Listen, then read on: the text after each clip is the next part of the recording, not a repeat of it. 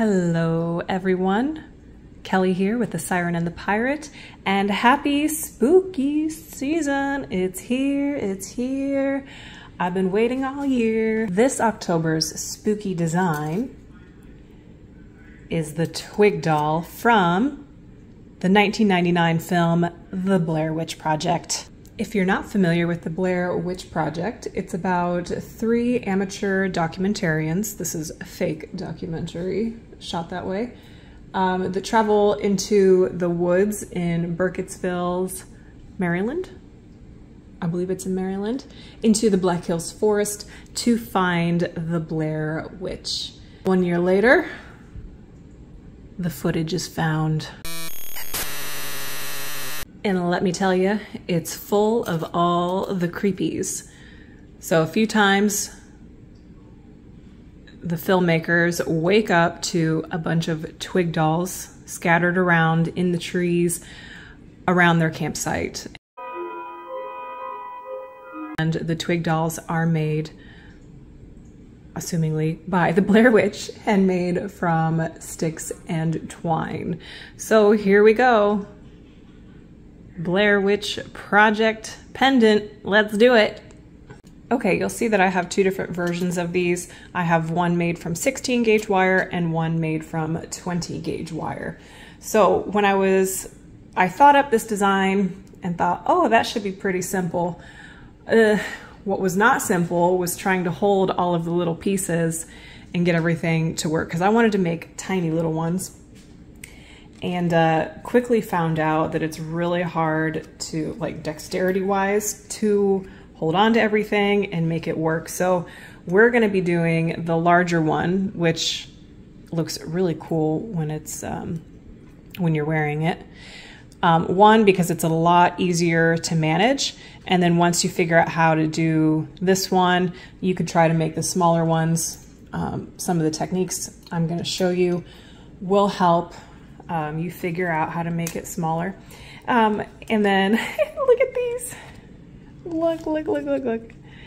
So these I did with my silversmithing tools. This is kind of what I had in mind originally, and I'm so happy with the way they turned out.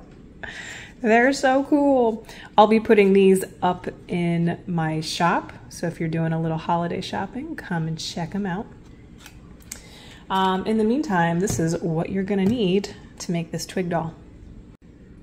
So again, working with 16 gauge wire. I'm using copper wire for this. Oops, I'm gonna switch this.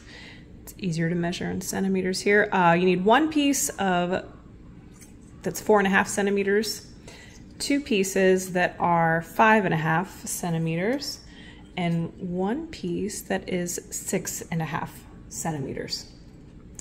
You will also need 24 gauge wire, 4 pieces, 9 to 10 centimeters in length. For tools, you'll need a pair of pliers. I use these needle nose, flat nose pliers, but you can use chain nose pliers are fine. A cutting tool. I use the bail making pliers, or you could use round nose pliers. And then I have some nylon pliers. These are just for straightening out the wire as needed. Oh, all of the supplies and tools are listed below in the description box. They are affiliate links. I'm affiliated with Amazon, so if you click on that link and purchase your tools from that link, you will help to support my channel, which is greatly appreciated. You're also gonna need some adhesive. I recommend Loctite Super Glue, Gel Control. This stuff is awesome. Try not to glue your fingers together. I'll try not to glue mine together. If you like the cotton cord that I use to hang the pendant, I will have that listed below as well. I buy these in bulk, so it's a big old bag of them. If you make a lot of necklaces, definitely worth getting. So the first thing we're gonna do is lay out the general shape of this. So I'm using my smaller wire as the shoulders for the doll. And then We're gonna set it up like this. Okay, it just gives you an idea. This longer piece is gonna be the middle. We're not gonna do anything with that one just yet, but you get the idea of the shape we're going for. So kind of get an idea, you know, of how high you want these to come up. These are, actually we're using a little bit more wire right now because it's easier to manage when we have more to work with. And then later we'll go and kind of trim it up as needed. This does not have to look perfect. Remember, these are dolls made from sticks. So you want them to have this kind of rough, non-symmetrical look to them. All right, so once we have that, kind of eyeball, you actually, I don't have a marker with me, but we could mark with a marker right where, oh, maybe I will go get a marker. 1 second. Yeah, it might be a good idea to kind of mark where you want your wires to crisscross.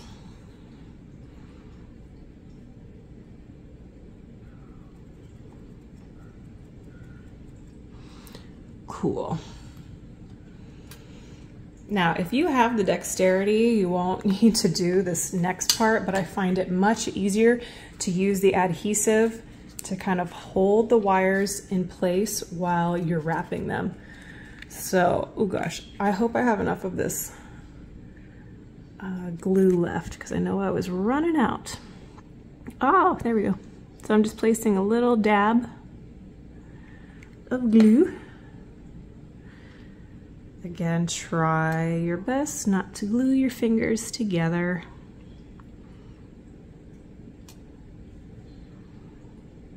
And we're gonna lay that over. Same thing over here.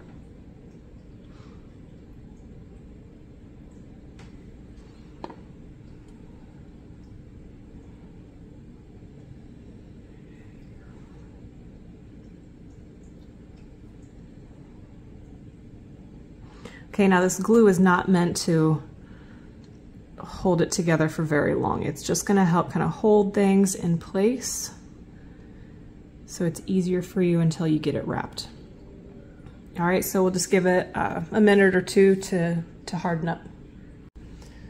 All right, once you think it's somewhat dry enough, carefully take it up, and you're gonna use your piece of 24 gauge wire. And I like to put it right in the center on the back side. And then there's no correct way to do this because we want to make it look kind of messy, but I just wrap it around maybe once or twice and then start wrapping in all different directions.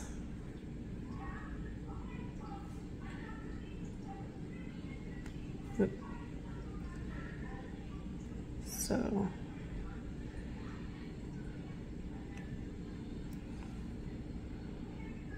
sort of like that, and then if you can't get in there with your fingers, I suggest going in with some pliers.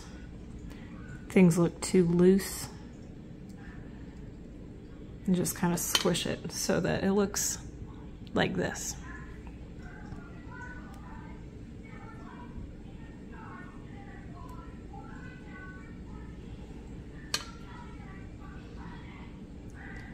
Yo, I just realized that I grabbed the wrong, I grabbed the wrong wire. This is half round. I did not mean to do that.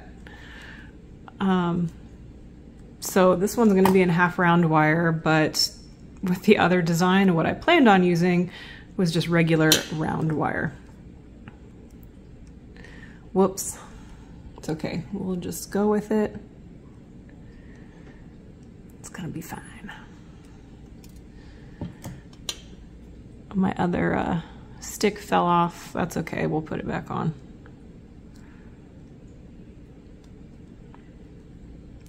So I'm wrapping it till I like the look of it, and then I'm trimming off the ends, and now I'm just going in and squishing down those ends so that they're not poking out.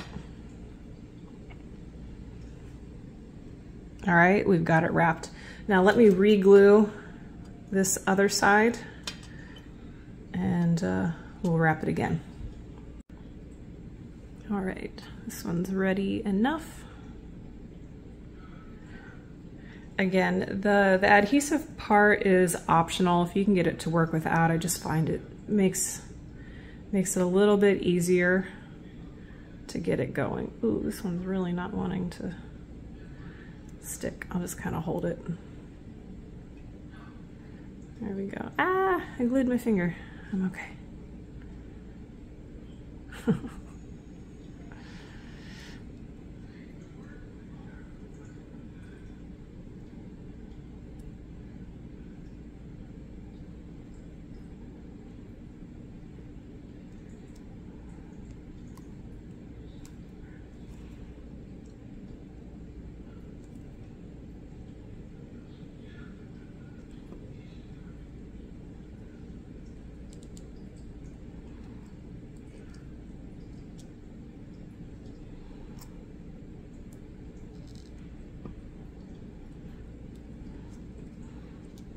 Okay.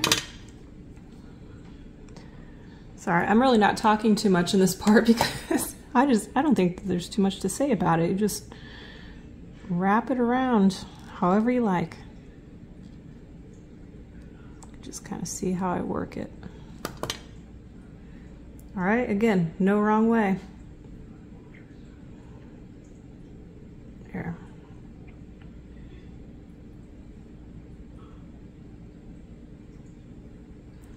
All right, now let's work on our other piece. This is the 6.5. Did I tell you what the other two were? Oh gosh, I don't know if I did. So the one across the shoulders is the 4.5 centimeter. This one is these two are 5.5 centimeters, and this is 6.5 centimeters, which will be the middle piece. So with the last piece of wire, let's grab our bail making or round nose pliers. And let's see, I'm gonna choose the third, 1, 2, 3, the third smallest, or the third from the smallest. Grab the tip and then roll it.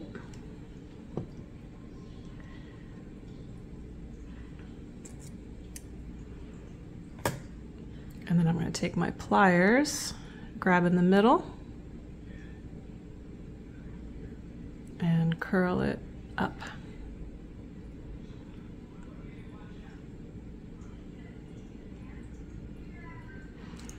So that is completely straight.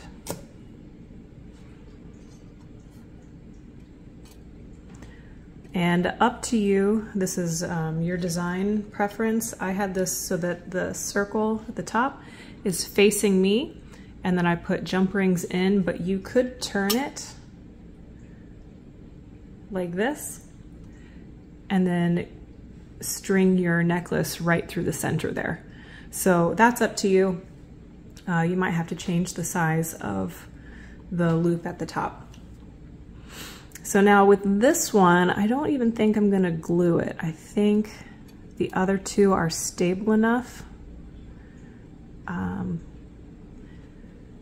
that I can just hang on to it.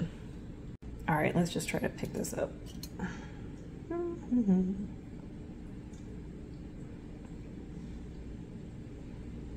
of gauge how far up you want this.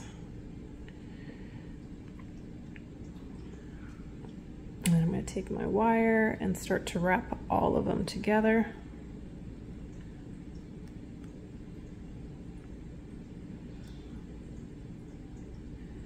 If you need to, use your pliers to tighten and thread your wire.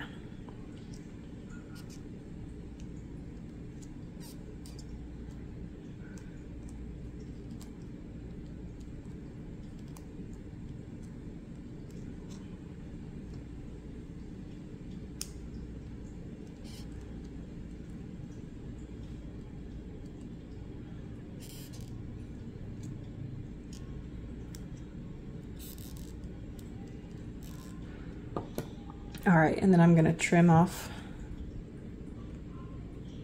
the wire on the back side.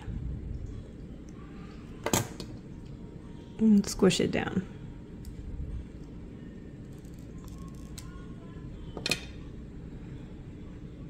Hey, look at that. And we've only got one more to go.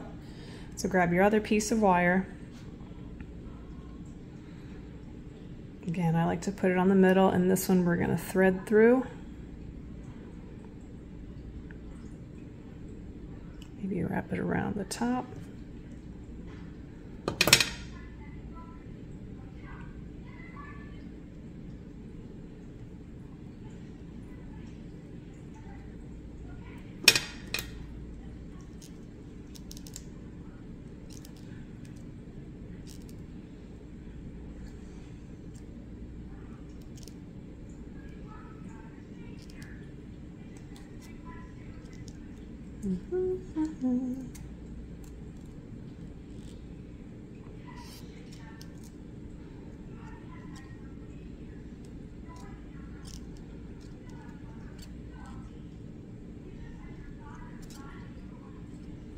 Yes, so spooky.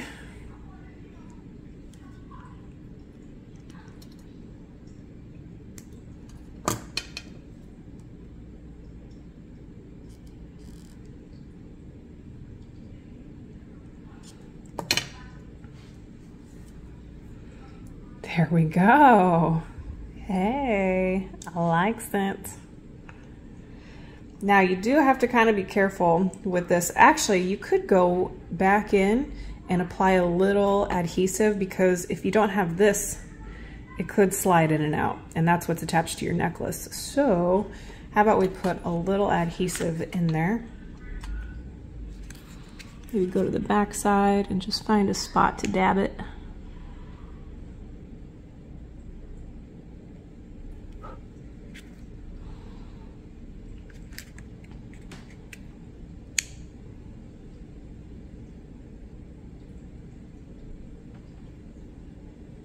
Oops, I'm sorry, I'm not in frame. There we go. We'll let that dry, and then we'll trim it up. Okay, I think our doll has dried enough. So now we can go in, and if you'd like to trim off more, if you like the look of it, keep it just as it is, but you do have the option of going and trimming everything. So with these, I do like to bring them down just a little bit. Again, this, oh no, I got glue on my hands, everything's sticking. Ugh. This part's totally up to you, how you want it to look. Maybe how well endowed you want your twig doll to be. Might go trim off that all the way. There we go. Yeah, so I kind of like the look of that. I'm gonna throw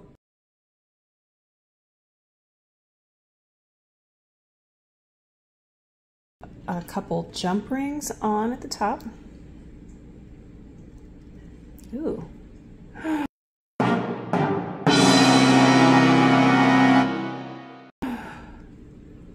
This has made me bleed. It has made me bleed my own blood. Whoa, sorry about that. I must have nicked myself when I was cutting these jump rings that I'm about to put on, but I guess the Blair Witch requires a blood sacrifice. Well, let's continue so that we can finish this pendant up. Put on 1 or 2 jump rings, however many you want, whatever type of bail you want. And it's ready to go onto your necklace. So you can keep it like this, and of course, let's talk about treating and finishing. These two have been patinaed. So I have a video on that. You can check that out. It's below in the description box. It will tell you how to patina your jewelry and polish it. So when you patina, it's going to turn it completely black. And then you're going to go back over it with whatever polishing tool that you have and take off some of the patina. So you can really make this look however you want. You could keep it completely black and just take off a tiny, tiny bit. I did not polish this one all the way up, but you can definitely then see all the details a little bit better, especially in the binding in the cross sections here. And then I would also suggest going and kind of filing down the ends or using a smoothing tool, whatever you have, so that these aren't so rough. I have a silicone polishing wheels that I use with my rotary tool, and I just go through the ends and it makes them nice and smooth that they're not going to catch on anything. Another finishing option is I like to use this, which I will put a link below to this product as well. And because on the back side are all those loose ends, a lot of times I like to go in after you've treated it. I'm not even going to open that. After you've done this process, and go in on the back side and just add a little dab of this Mod Podge. It will dry clear, and it'll make sure that the back side is smooth, and then it will also ensure that nothing comes loose. So that is another option for you. Thank you so much for watching this design tutorial. This is a really fun design, especially if you have some Halloween markets coming up this year. Last year I did this tutorial. I'm gonna put it right here. Witch broom earrings. These are, again, a really fun, sort of all of these are very easy designs to do. You could probably turn out a lot of them. So again, have fun with those. Remember, my designs that I put on this channel are yours to make, to use, to sell as you please. If you like the design tutorials that I put on this channel, please like and subscribe and share. Share with your friends, share with other makers. Also, please consider joining my Patreon community. The link to that is below in the description box. And then one more thing, y'all, because I'm so excited. I started to get into polymer clay, and it has been so fun. I actually opened up a whole second shop, True Crime and Chill, on Etsy. And I just did the launch, and I have a whole spooky season and moon phase type of line going on right now. Supplies are limited, so if you'd like to help support me and the videos that I put out there, come shopping. So the links to both of my Etsy shops are down below in the description box, my metal shop and my clay shop. I will have the Blair Witch jewelry posted up there soon, probably for sure by the time this video is edited. For watching, you can use the code BlairWitch10 and receive 10% off of your order in either my metal or my clay shop. That's it. Thank you so much for watching, everyone. Stay spooky. Bye.